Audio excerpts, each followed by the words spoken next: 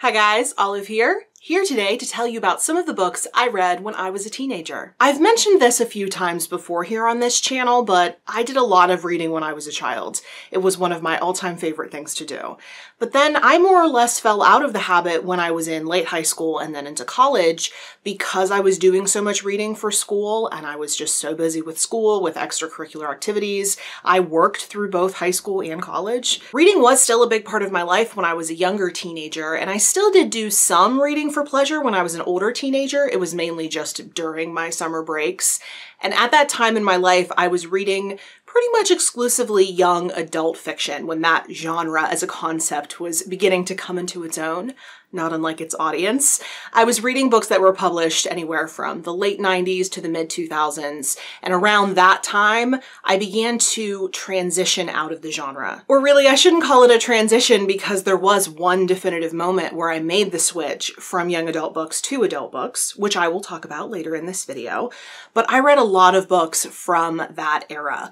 I read a lot of the really well-known ones, and I also read some of the obscure ones. I have done a deep dive into my own memory to be able to come up with this list. When I first got started on Goodreads, I made the decision to not include the majority of books I read as a child and a teenager because Goodreads likes to recommend you books based on books you've read previously, and I didn't want to be recommended books like those because I was more or less done reading those styles of books, and also I just kind of wanted a clean slate as an adult reader. But that means that I don't have a record of the books that I read when I was a child or a teenager, which is kind of sad. It also makes me just a little bit jealous of people who grow up with Goodreads and have a record of everything they've read, but it is what it is. I have gone through my memory banks and selected the highlights to talk about with you today. So first and foremost is a series of books that was probably one of my favorite series when I was a teenager. It is the Georgia Nicholson series by Louise Renneson, which includes titles such as Angus Thongs and Full Frontal Snogging,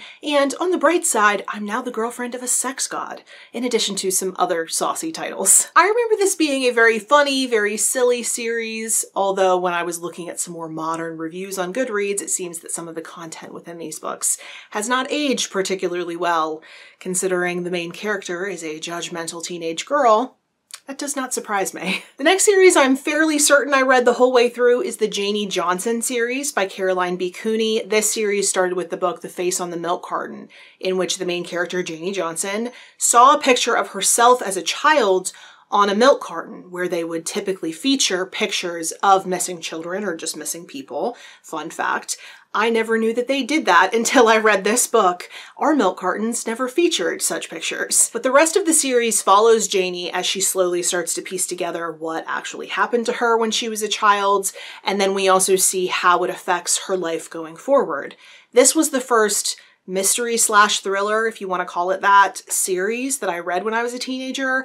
I do remember I dipped into some V.C. Andrews, but I can't remember which books I read, so they're not on this list. Most of what I read during those years, though, was realistic fiction surrounding teenagers, particularly teenage girls. So I read The Sisterhood of the Traveling Pants by Anne Brashears, which was, to say the least, a very popular book during that period of time and for girls of my age. This book is all about four girls, four friends, who share a magical pair of blue jeans.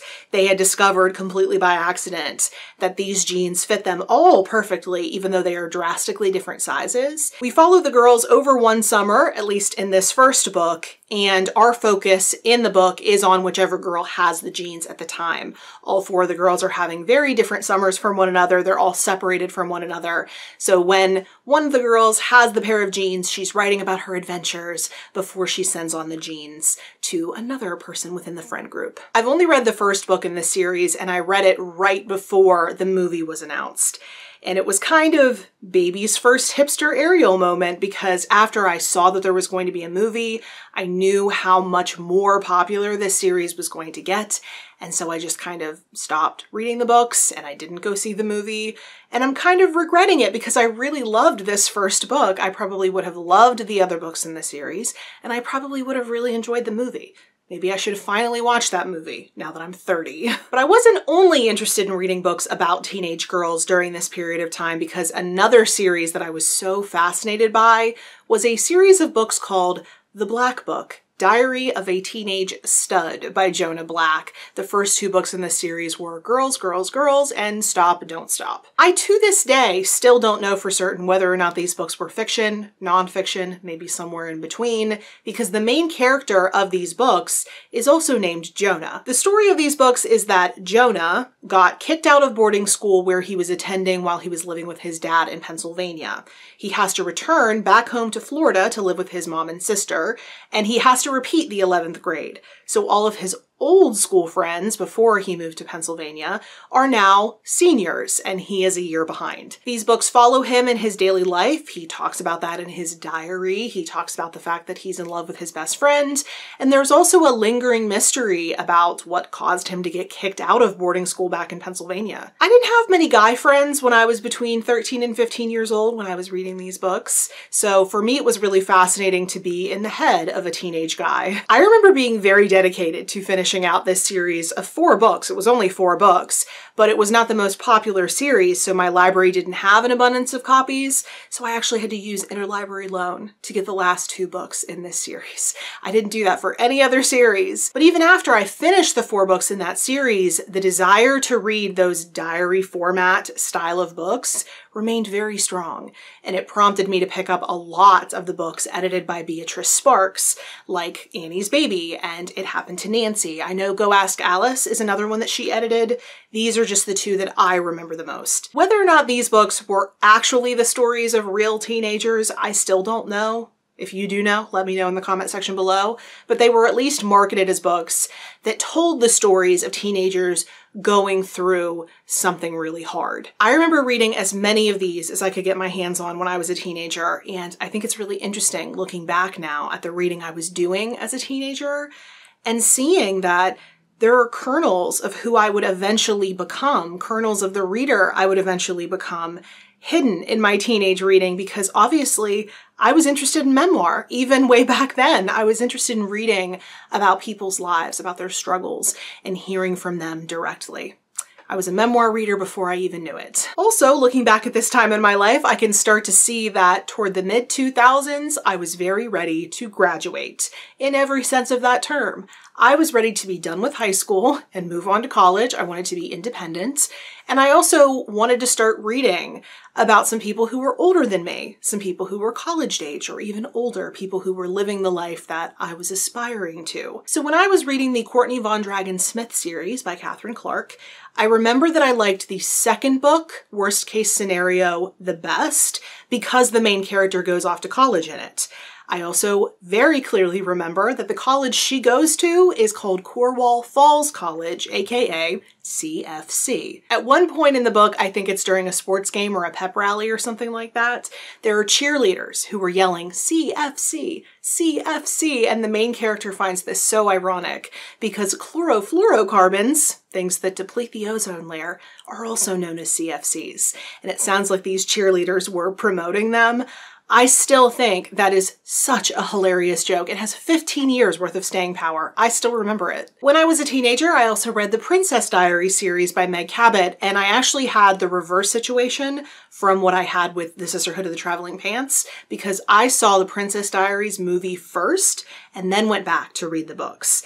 And when I did end up picking up the books, I was so pleasantly surprised by them. They were so much more gritty and more real, it felt like. But I remember there was one day at the library, and either they didn't have the next one in the series that had just been released, or I had already finished all the ones that were currently released. I can't remember which one of those things it was, but I didn't have a new Princess Diaries book, is the moral of that story. And I was feeling really sad about it. Off of that disappointment, I started doing what I felt was the logical thing. I started looking for other books by Meg Cabot that I could check out instead. I was just not aware that she wrote books not directed at teenagers. So I was doing my little library card catalog thing, and I found another book by Meg Cabot that was available that I could check out. It was called The Boy Next Door. When I checked it out, I was not aware that this was a romance chick litty book directed at adults. I could tell right away when I started reading it that there was something different about it. I could tell that the tone was different, but I really liked that. It was an epistolary novel told entirely in emails, which seemed so grown up to me. The main character had her own apartment. She had her own career. She had a dating life. It was everything that I was yearning to be. So at that point, at age 16, it must have been, I decided I want to move to adult books. It's a little bit early for that move, but I grew up quickly. It was around this time though that I stopped doing so much reading for pleasure. I was getting busier. I met the man who would become my husband at age 17. That took up a lot of my time and attention. I started applying to college. I was working.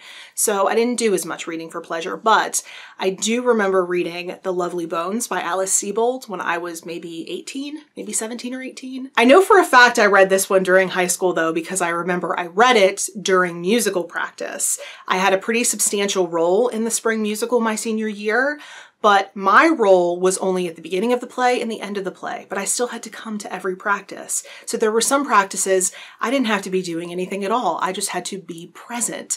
So I remember being out in the seated area, just kind of picking a seat at random, putting all my school stuff on the chairs next to me and curling up with my book and just reading huge chunks at a time. I will always remember that. So those were the books that I read when I was a teenager, or at least those were the books I read for pleasure when I was a teenager. I was also doing reading for school, required reading, but I've already done a video on that, which I will link for you in case you're interested. If you've read any of these books, either as a teenager or an adult, I would love to hear from you. You can let me know that, or any other more general comments or questions you may have down in the comment section below. But if you prefer to find me somewhere other than YouTube, I am on a variety of different places on social media, and the links to all of my profiles will be in the description box below. Thank you so much for watching. I hope you are having a wonderful day, and I will see you in the next video. Bye.